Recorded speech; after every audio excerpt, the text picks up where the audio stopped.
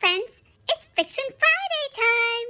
Today, we're reading part 3 of chapter 3 of our ongoing book, Lad, a Dog, by Albert Payson Terhune. So far, Lad has befriended a little invalid girl who is staying at his home for a bit. And he even had to fend off Lady from snapping at her when Baby tugged at her fur a little too hard. But now all is well, and Lad and she are great friends. So let's see what happens next. As always, the link to the ebook is in the description below. Chapter 3, Part 3, A Miracle of Two.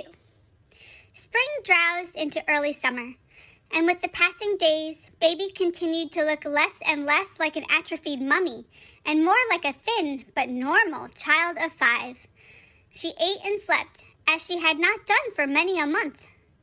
The lower half of her body was still dead, but there was a faint glow of pink in the flat cheeks, and the eyes were alive once more. The hands that pulled at Lad in impulsive friendliness or in punishment were stronger too. Their fur tugs hurt worse than at first. But the hurt always gave Lad that same twinge of pleasure, a twinge that helped to ease his heart's ache over the defection of Lady.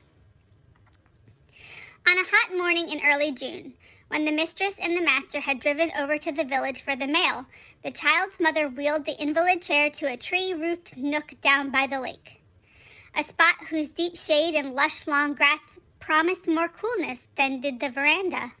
It was just the sort of spot a city dweller would have chosen for a nap, and just the spot through which no countryman would have cared to venture at that dry season without wearing high boots. Here, not 3 days earlier, the master had killed a copperhead snake.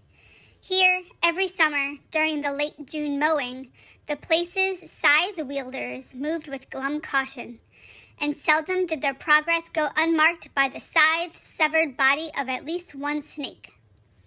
The place, for the most part, lay on hillside and plateau, free from poisonous snakes of all kinds, and usually free from mosquitoes as well.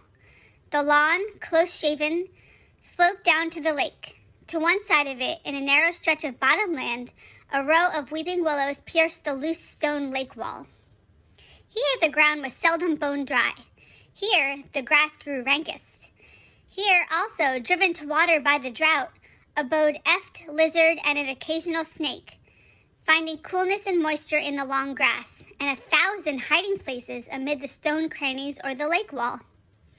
If either the mistress or the master had been at home on this morning, the guest would have been warned against taking Baby there at all. She would have been doubly warned against the folly which she now proceeded to commit, of lifting the child from the wheelchair and placing her on a spread rug in the grass, with her back to the low wall.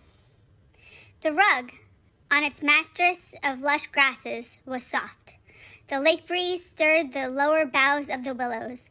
The air was pleasantly cool here, and had lost the dead hotness that brooded over the higher ground.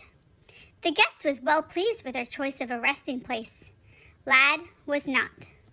The big dog had been growing uneasy from the time the wheelchair approached the lake wall. Twice he put himself in front of it, only to be ordered aside. Once the wheels hit his ribs with jarring impact. As Baby was laid upon her grassy bed, Lad barked loudly and pulled at one end of the rug with his teeth. The guest shook her parasol at him and ordered him back to the house.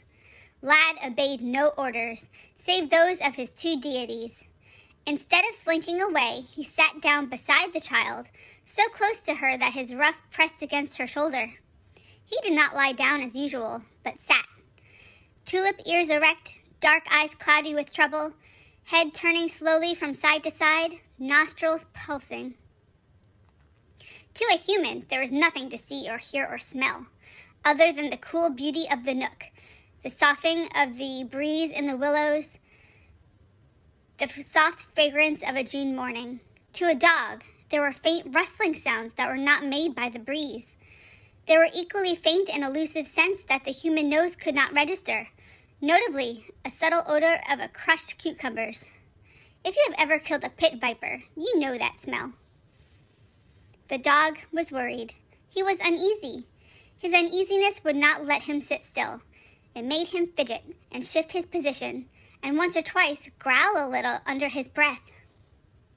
Presently, his eyes brightened, and his brush began to thud gently on the rug edge. For a quarter-mile above, the place's car was turning in from the highway. In it were the mistress and master, coming home with the mail. Now everything would be all right, and the onerous duties of guardianship would pass to more capable hands. As the car rounded the corner of the house and came to a stop at the front door, the guest caught sight of it. Jumping up from her seat on the rug, she started toward it in quest of mail.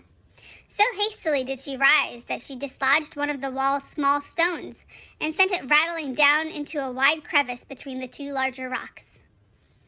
She did not heed the tinkle of stone on stone, nor a sharp little hiss that followed, as the falling missile smote the coils of a sleeping copperhead snake in one of the wall's lowest cavities. But Lad heard it, and he heard the slithering of scales against rock sides as the snake angrily sought new sleeping quarters. The guest walked away, all ignorant of what she had done, and before she had taken 3 steps, a triangular, grayish, ruddy head was pushing out from the bottom of the wall. Twistingly, the copperhead glided out onto the grass at the very edge of the rug. The snake was short and thick and dirty, with a distinct and intricate pattern interwoven on its rough upper body. The head was short, flat, wedge-shaped. Between eye and nostril on either side was the sinister pinhole that is the infallible mark of the poison sac serpent. "Oh no! A snake is about to make trouble for Lad and Baby, and maybe even bite her if Lad can't stop the snake in time. I've never met a snake before. I don't think I want to do that. I'll leave all the snake catching to Lad." That's all the time we have for today, though, so we'll have to see what happens next Friday when we return to our story. And be sure to come back on Monday for our next Music Monday song, and Wednesday for the next entry in our Working Dogs Wiki series. Thanks for hanging out with me today.